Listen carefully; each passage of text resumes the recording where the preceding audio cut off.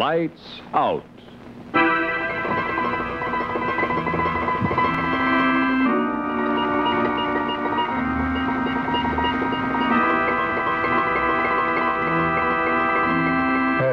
Hello. Peculiar, isn't it? How people who should know better will persist in clinging to something which can only lead to evil for those who handle it. This little trinket, for example, can lead to extraordinary happenings under the spell of the Fonceville curse.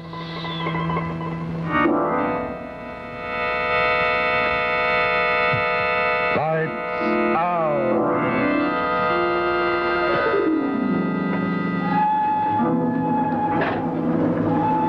I'm going to have to kill you, Anne. Just as I've killed all the others. No, Paul, no. Well, what's the matter? I thought it was rather good. Well, I'm not trying to tell you how to write. But what? But no, darling, we haven't been married long enough. Come on, tell me, what's wrong with it? Well, it's overdone. It's too talky. Men on the point of stabbing somebody don't take all that time just to talk about it. But he loves her. I've got to show him fighting against killing her. But not... And now you know, and I can't let you live with that knowledge. Darling, it's right out of a D movie. What Lady Deirdre Fonceville considers... I am not Lady Deirdre Fonceville anymore. Just plain Mrs. D. Darrow.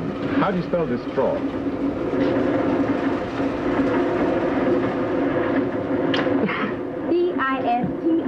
D-I-S-T-R-A-U-G-H-T. Oh, Thanks. we're almost there. I can hardly wait for you to see it. You know, I'm expecting a cross between the Tower of London and the Chamber of Horrors. And that's exactly what you're going to get at the House of Baron Fonceville. Say, that'd make a good title for a book. The House of Baron Fonceville. Oh, no, you don't. I have your sacred promise sworn on a stack of royalties that this is your last mystery novel for a whole year. Just remember what the doctor said. Battle, fatigue, and hangnail were one and the same to him. Nevertheless, he said you needed complete rest and nothing on your mind but me. I'm not even sure I should let you finish working on the book you're writing. Now, look here, darling. Among my other bad habits, I'm fond of eating. We'll eat when I sell the castle. With that old pile of stones? You Americans needn't think that we English can't get rid of a white elephant when we have to. We're almost there. Now remember, be nice to Aunt Mendicant. Who could be nice to anyone named Mendicant? Well, she stayed on in that old house all these years by herself. Hasn't cost me a penny in upkeep. Pretty big of her. If you let her live in the house rent-free and pay the taxes for her, what does she want? She's an old woman and she hasn't got anyone else to turn to. No, I used to be so frightened of her when I was little. Even when I was in a room full of people. Why, did she lock you in the dungeon on bread and water? You can make fun of her if you like. Just you bump into her one night, and she stalks the drafty halls of Fonceville Manor. You'll see what I mean. The Murder of Mrs. Mendicant by Paul Whidden Darrow. Now, Paul. Oh, we're there.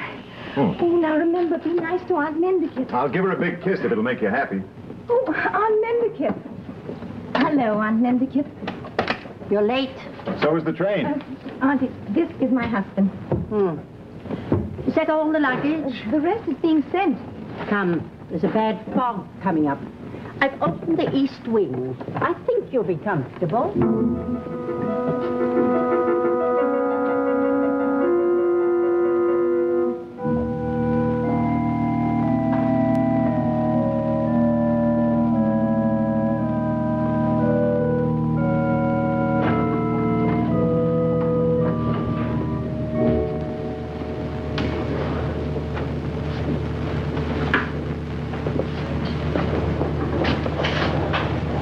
I've had crandall like a fire.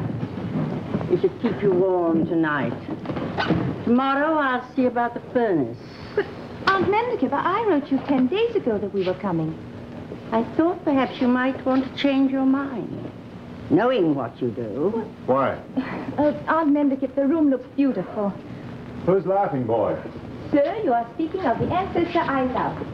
That is a portrait of the 4th Baron Fonceville. Put a row of numbers under him and he passed for Jack the Ripper. Yes. But are those who say he did murder Oh? his own sister. Early one morning, she was found in this bed, strangled.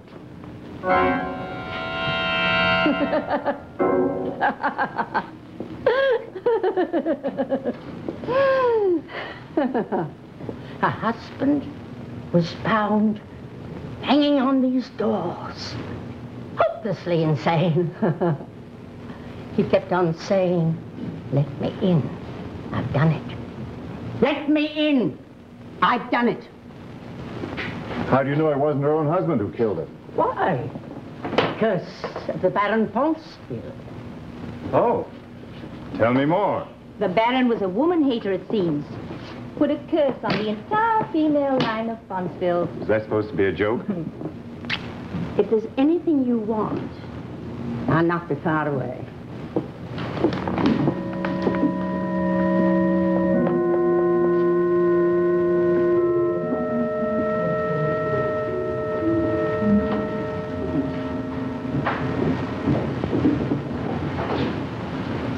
So, the Fonceville girls all have a curse on them, eh? So the legend goes, we're all supposed to die horribly in our beds.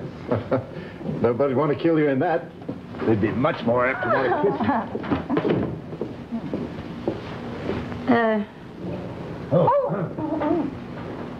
I thought perhaps you'd want this. Oh, why, yes.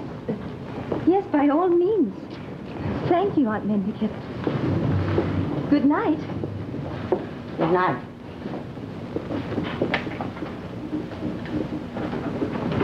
What the devil's that?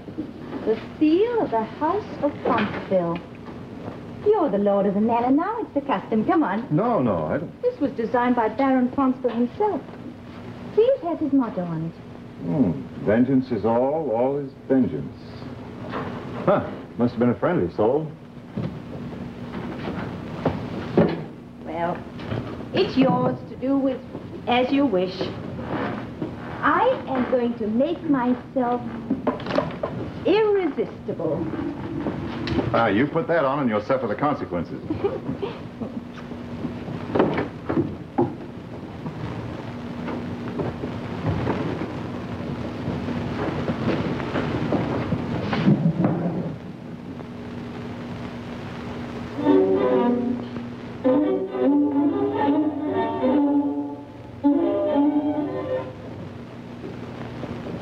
Dee? Yes, Is there a radio in here somewhere? no. We only got the phone and lights 2 years ago. Just be thankful for modern plumbing. It's funny.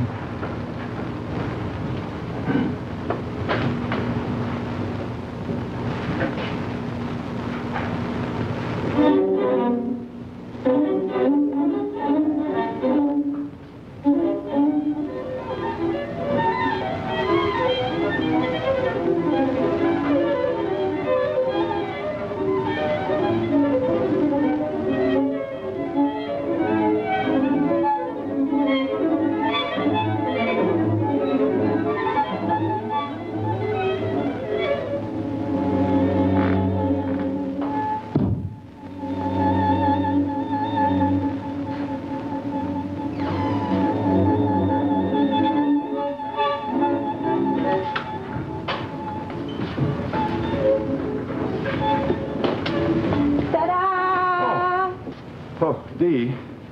Hey! Oh, all right, you're ravishingly beautiful. Dee, tell me something. Well, what is it, Paul? I thought I heard some music around here somewhere. It seemed to be coming from that wardrobe. And those costumes, they must be worth a fortune. What costumes? Why... Oh, boy. I need more rest than I thought I did. You certainly do. Now, come to bed, darling. I want to get something to read. Read?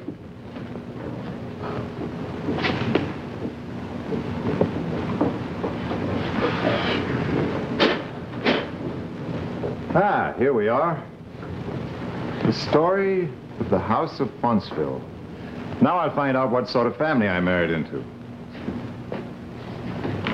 Paul Whittendarrow, if you're going to sit up all night and read that musty old book... Peace, woman, peace.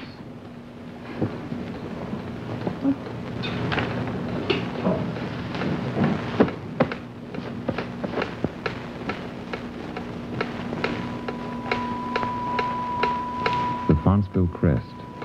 Motto, vengeance is all is vengeance. Designed and executed by Derwent, 4th Baron of Fonceville, and worn by him until he died by his own hand in the year of our Lord, 1703. Said to be cursed.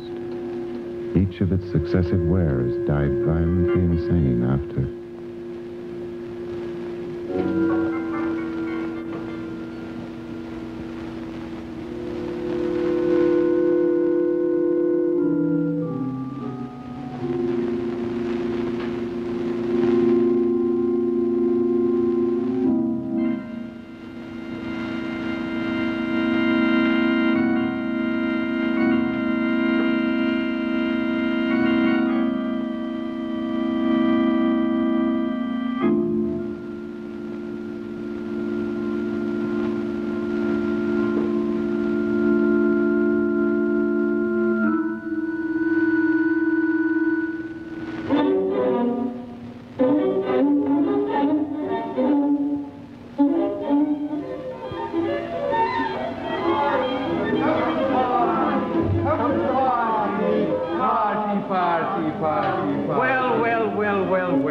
Well, we've been expecting you. You must be the new lord of the manor. I see you're wearing my pendant. As long as you keep this pendant, you can come to my party. I've been waiting for you, too. Isn't he a handsome one? Do have him come. Say you'll come and dance with me. You do want to, don't you? Won't you, step in? He's got a wife. He's got a wife. He can't come in. He's got a wife. Oh, you've got a wife. What a pity. Why don't you kill her? Kill her. Kill her. Kill her. Kill her. She's an evil, hideous thing. Look.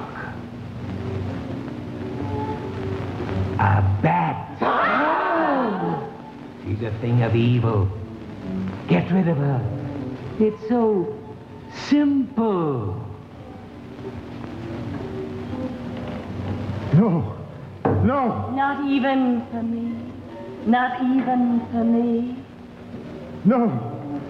No. Oh, what a pity. Then you can't come in. Oh.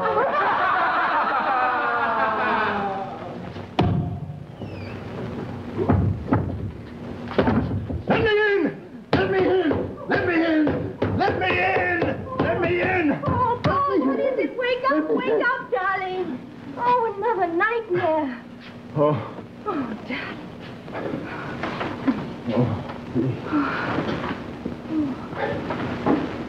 Oh, I just had the most fantastic dream. At least it seemed like a dream. I looked over at you and you were a bat. You'll be all right, darling. Come to bed. Do you think I ought to call Helen and tell her we can't come to her party tomorrow night? I don't think you'll be right for a party. Huh? Oh, I'll be all right.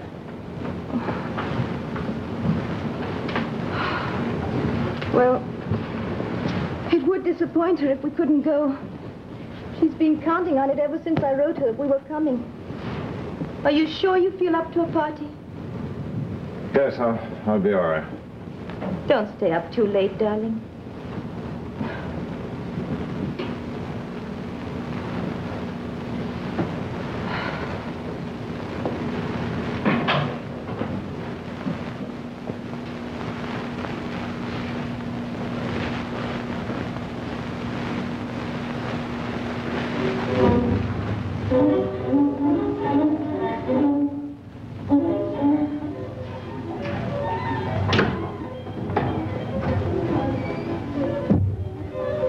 Remember, dear boy, if you want to come to my party, you must first kill your wife.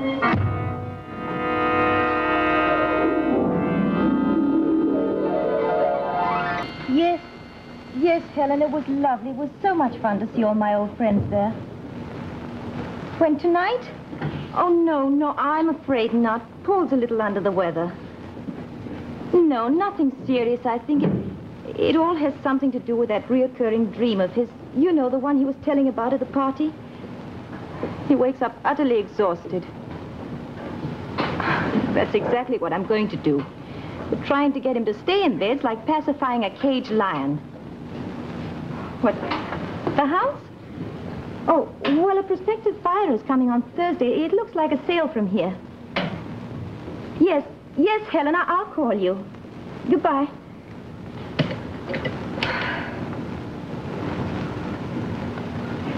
Aunt Mendicott, please knock when you enter this room. I'm sorry. It's unnerving to look up all of a sudden and find somebody in the room. Have you been talking to my husband? About what, Deirdre? Filling his head with those ridiculous stories about the old Baron.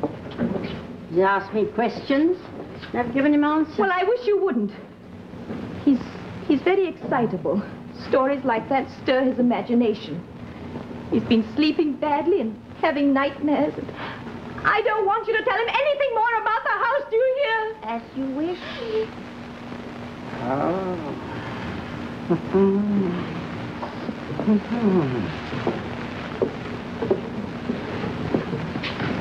Aunt Mendicott, I'm sorry. I didn't mean to jump on you like that.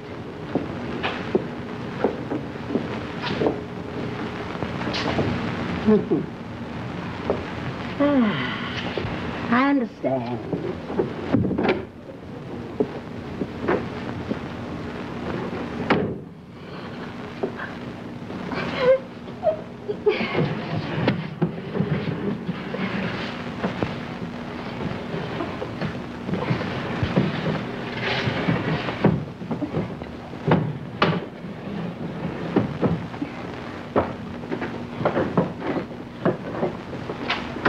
What are you doing? Getting rid of Laughing Boy. I don't like the way he dominates this room. Leave him there, I do.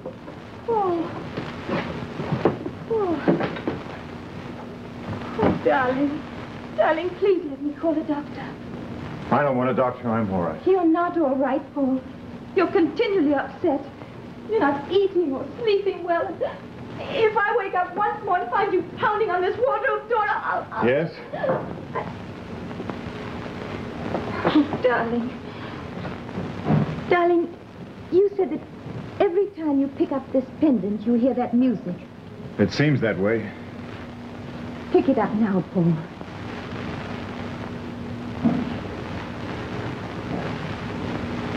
No! Here, take it. That's nonsense. Not if you really believe I'm it. tired and upset, and the novel isn't going well, and those blasted nightmares. Tell me more about them, darling.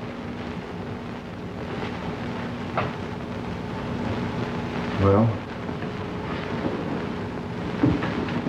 it always seems that I want desperately to go to a party they're having on the other side of that wardrobe.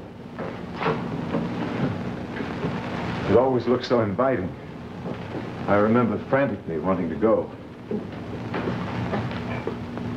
But the condition for admission always seems to be...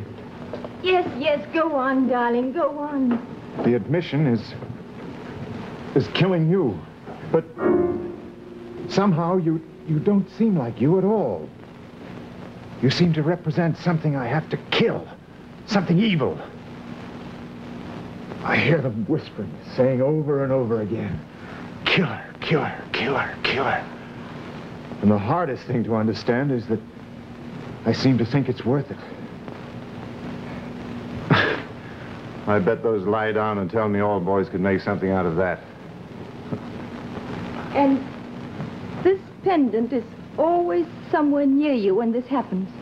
Yes, I seem to touch it or pick it up somehow. That always seems to start the thing going. Then we must get rid of it. Somehow this pendant has a dreadful association. Now, don't you start that amateur psychiatry. Don't be ridiculous. Of course you can't get rid of it. It's a valuable antique.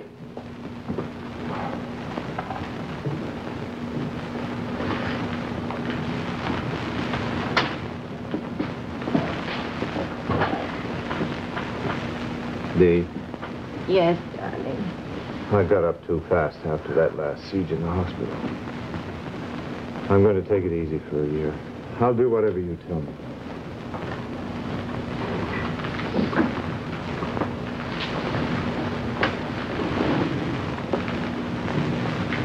Well, we'll put this back in its box. No.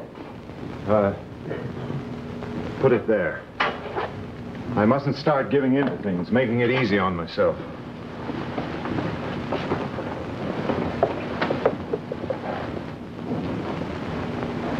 Try to get some sleep, darling.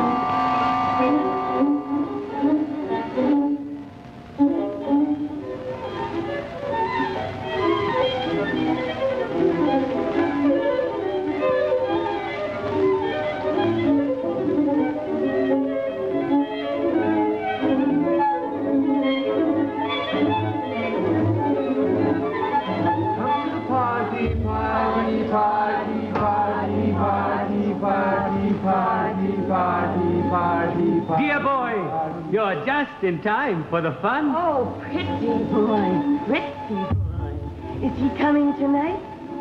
Are you? Come to the party. Come to the party. Come to the party. One moment. You must kill her first, you know. It's a little rule we have. No married men. Or had you forgotten? No married men allowed, my pretty. No married men allowed, my pretty. Why don't you kill the evil one? Look at her. Why don't you? Why don't you? Why don't you? Why don't you?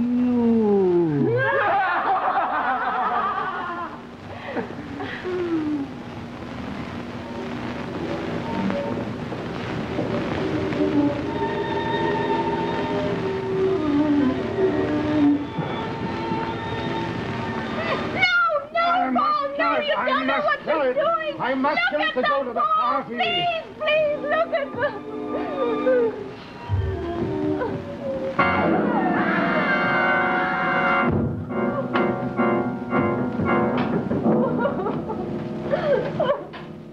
I heard something again. You're all right. Are you all right? Oh, yes. Yes. Everything's all right. The fact is, oh, the curse of the Fonceville.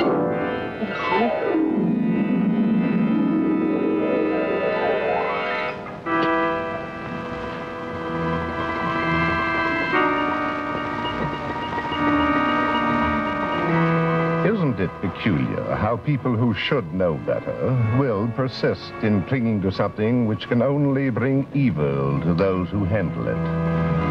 Here is something well worth remembering.